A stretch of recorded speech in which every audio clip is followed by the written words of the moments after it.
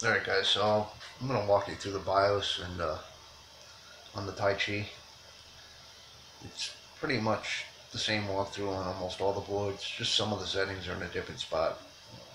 My board looks like hell, sorry, but this is a bench rig, so here goes.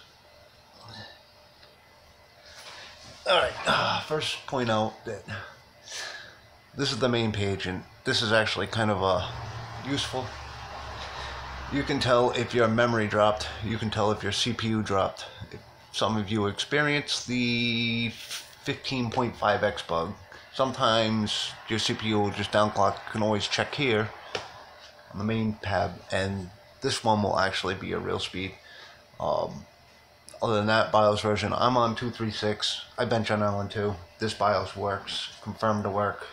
So I like it. I don't want to change it right now, so I haven't gone up to the new stuff. So, I mean, it's pretty simple. You don't need this. This is only if you're using Overclock. So don't bother with that. This is straightforward. Your multiplier. We go to manual. Change it up. Don't need to use this voltage. Don't use it. And this is self-explanatory. SMT. Most of you want to keep it on with from an 8 to a 4-core chip. Maybe with Threadripper we'll want that down, but we'll see. So load XMP. I usually load XMP, and the reason I load XMP is to get this DRAM timing table. And the reason I use this DRAM timing table is because I've just had tons of problems with this one. Sometimes after I look at it, here's one of them. This one's already buggy, so, and things just don't apply the way I want them to. So I set them in the other page. Anyway, stable mode, overclock mode. You don't need this. You really don't need this on air. Even on water, you don't need this. It's beyond what you would be using in the real world. It's literally for Allen too. So don't even bother. Core voltage, self-explanatory. I use fixed. I don't use offsets, but I don't use P states either. This LLC. This is LLC. When you people say LLC, this is it. Load line calibration. This basically offsets your droop. Usually a setting of middle will be safe. Same with this. This is your SOC. Middle will be safe. So SOC voltage. This is basically like your Northbridge voltage on. Actually, it's not basically like it. It's not like it at all. But it's similar to the Northbridge voltage on DNAB. Basically, you use it to stabilize your memory controller. Usually, the voltage range will be 1.05 to 1.15 usable. You can go up to 1.20. I don't think it's beneficial, but depends on the chip. Anyway, you can go pretty high. I mean, even in, stable mode 1.6, which is crazy. So you don't need it.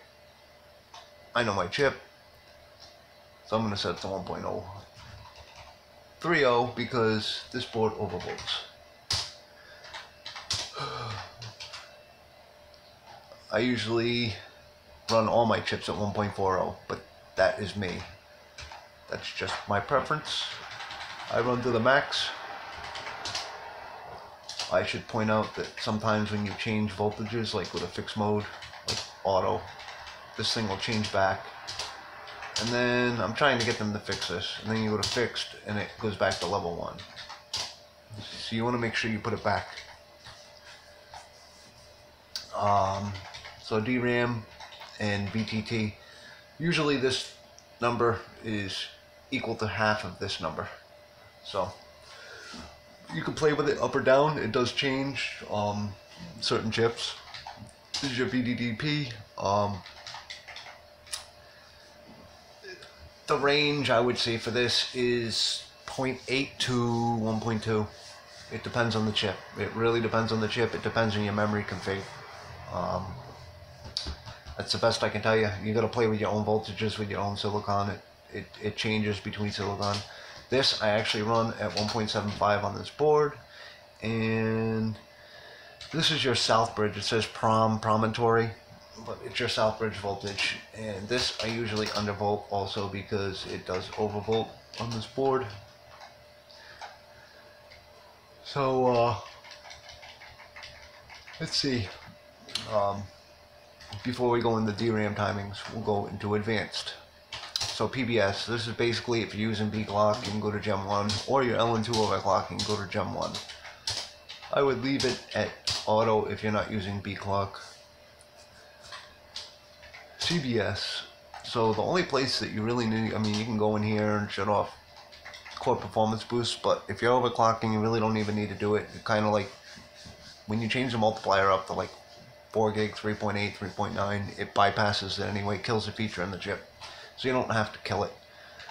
This is where you really want to be though, for certain memory types. I am running single rank, so single rank I would do this, and I would do this. If this was dual rank, I would do this, and I would do this. This is the way you want to run it. One setting will actually cancel out the other one, so you need to set both of them manually. So because I have single rank right now, I am setting bank group swap alt to enabled, bank group swap to disabled. And then we'll go into the DRAM timing configuration. So the first thing you want to do is you want to set your gear mode off. This way you have control over 1T, 2T. If you don't, it's defaulted by the CPU, I think. I don't know the details, but you want 1T if you can. It does make a difference. It's not a huge difference, but it makes a difference. And I usually go full annual. I already know my timings, so this is like second nature for me. I know what to set, I know how to set it, but I would highly suggest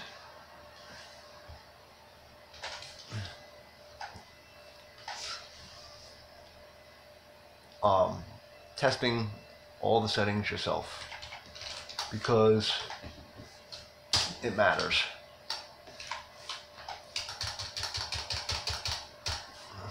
You can use a profile, but doesn't necessarily mean it's going to work 100% perfect for you. This, you leave it 0 all the time. So basically leave it auto. Days you want to run it 3 or 2. I prefer 3 when I'm chasing high clocks. These I set manually. These two don't really make a difference. This one makes a difference.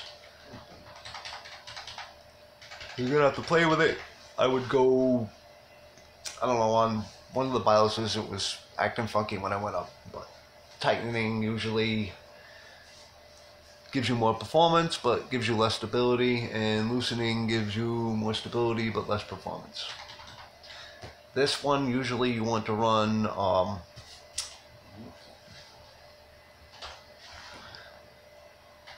-1 of CAS latency. However, odds don't work that great. Now, an optimal level would be if I was like running like C15, then 14 would be great. So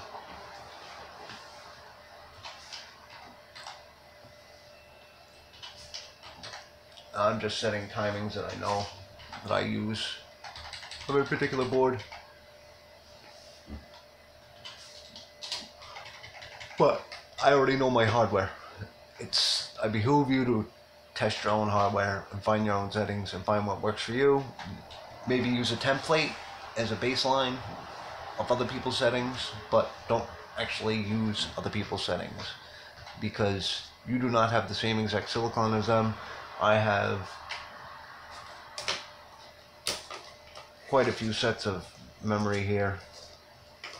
Flare X, 3600, 3600. So this set is superb.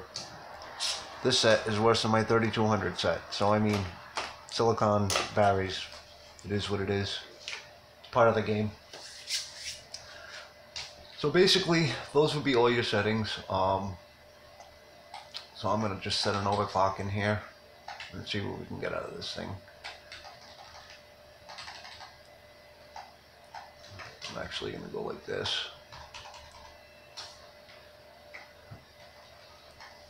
Ah, screw it. I just put the water on, so I want to test it.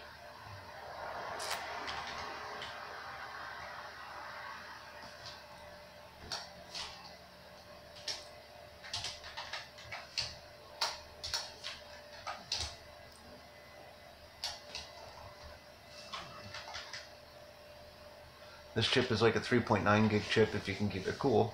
So we'll try that out, see how it works out for us. Those are actually very loose settings for the memory for my particular set. So, and I highly suggest like doing mem tests and stuff, but I already know my hardware, so I know what it's capable of, I know what it can do.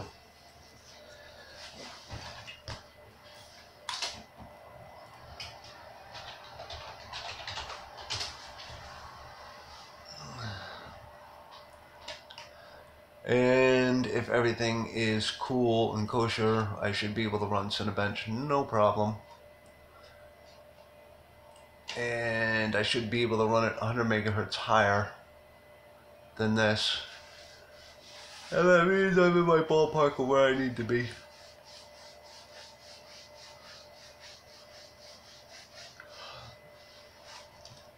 Sorry, I'm kind of tired right now.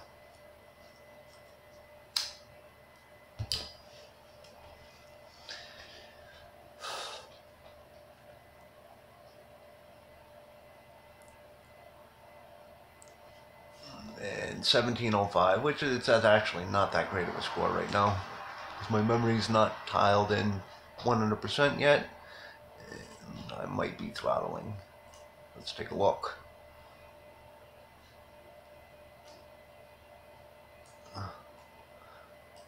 So we'll keep an eye on the TCL while we do this.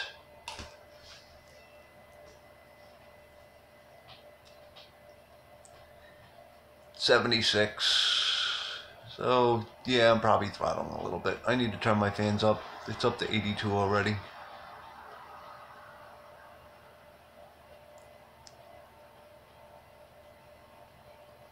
I turned everything down so we could actually hear. So 1731. As soon as you hit 85 on this particular BIOS, you throttle and your scores go down.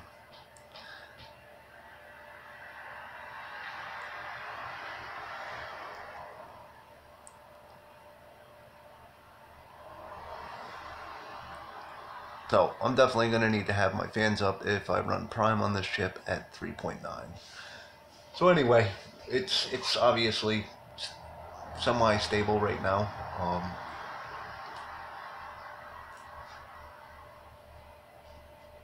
Let's run a quick, hey, let's see what kind of results we get.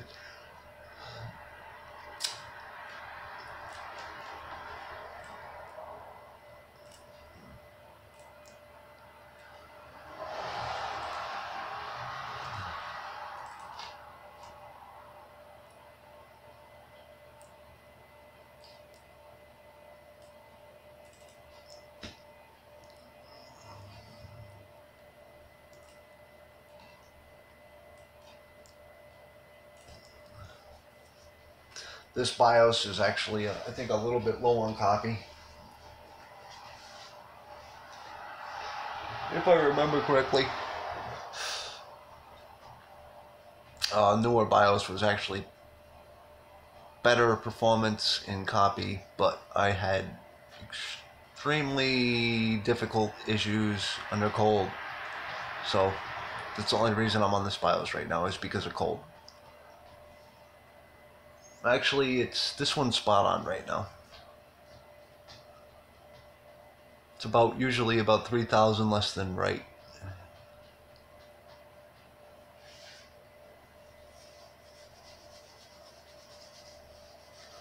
Well, anyway, it's the performance is on par, just with quick throwing together settings, and The multi-thread is a little bit lower than I would expect. This should be in the 1750s at 3.9.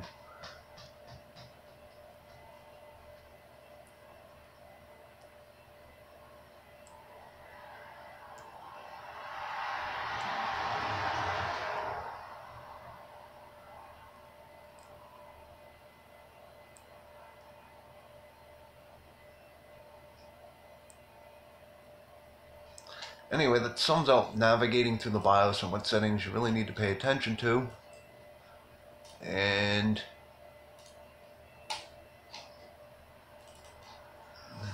I'm probably not going to run a prime right now until I crank the fans up. So anyway, I hope the video was helpful to the Taiji guys. I can do this on the other boards too, but I mean, it's pretty much all the same.